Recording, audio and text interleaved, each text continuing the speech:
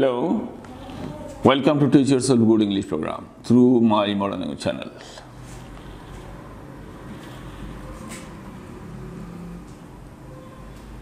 Today's subject matter of discussion is IELTS speaking.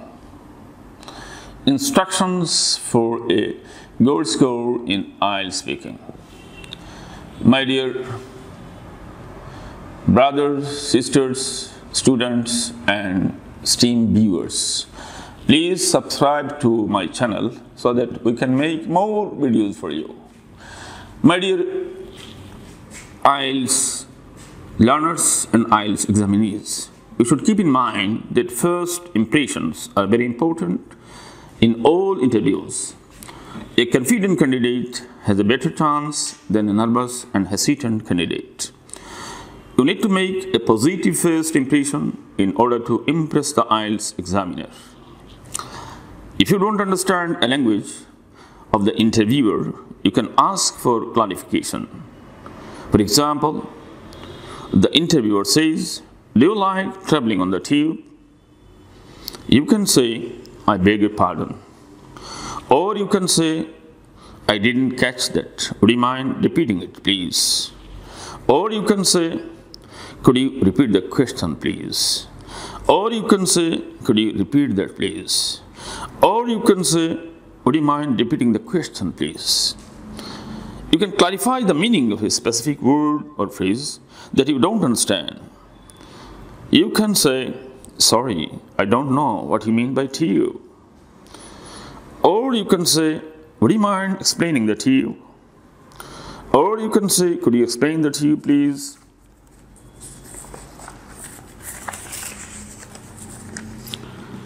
You can check your understanding of a question by saying, "Do you mean the underground train?" Or do you ask me whether I like traveling on the tube? Or you can say, "You are asking me about underground train, aren't you?" You can check the interviewer's understanding. You can use such terms. "Have I answered your question?" Or you can say, "Does that give you a clear idea?"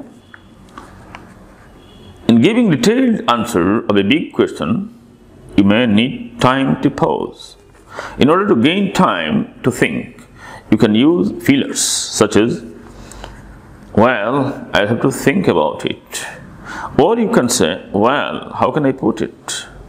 Or you can say, "Let me see." Or you can say, "Let's see." How to maintain coherence and give an organized answer. Before beginning to answer the question, it is possible to comment on it by saying, for example, "That's a difficult question," or "That's a very interesting question." Sometimes summary questions, summary sentences or phrases you can use in your answer. For example, the interviewer says, "What's the procedure for getting a driving license in your country?" You can say, "Oh, it's very simple. There are only few things you have to do. First, then, after that, and then finally." I will show you a simple model answer. For example, "Oh, it's fairly simple. There are only few things you have to do.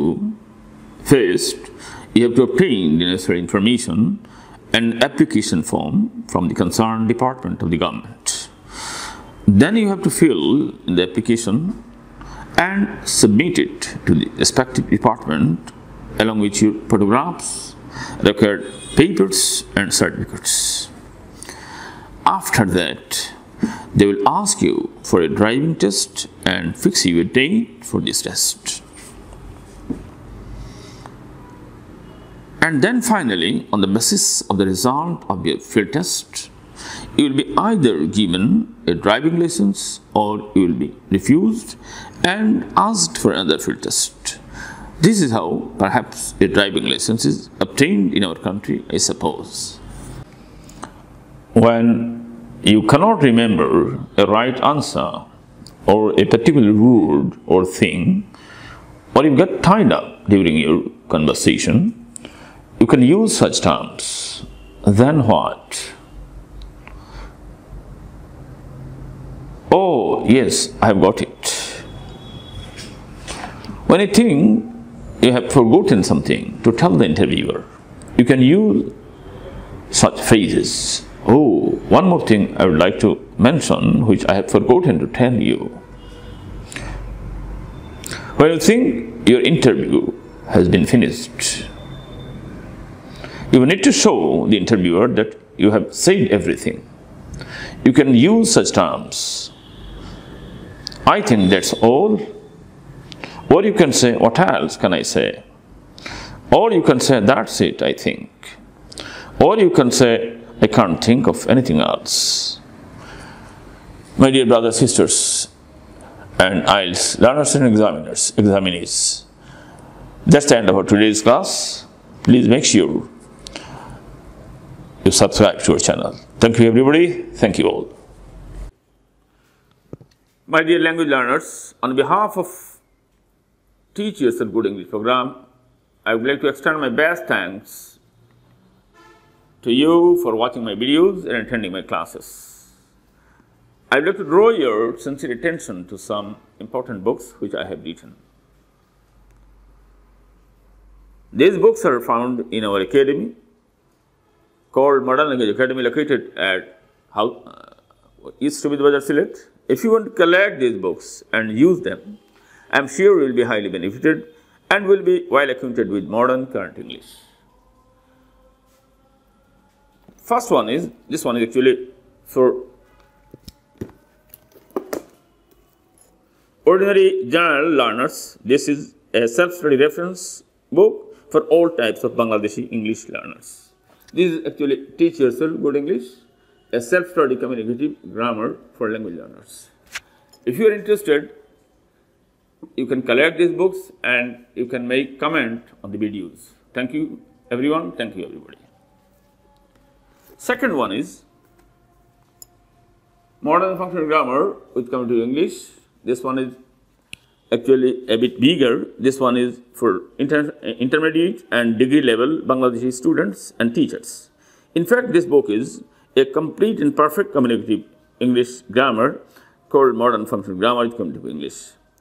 And the third one is English version of Modern Functional English with Communicative Grammar, with Communicative English. This book is designed for IELTS, TOEFL, and English medium learners at schools, colleges, and universities. If you are interested, you can collect these books from our academy, from Modern Language Academy, located at East Subid Bazar, Sylhet, and you can make a comment on the videos. Thank you, everybody. Thank you all.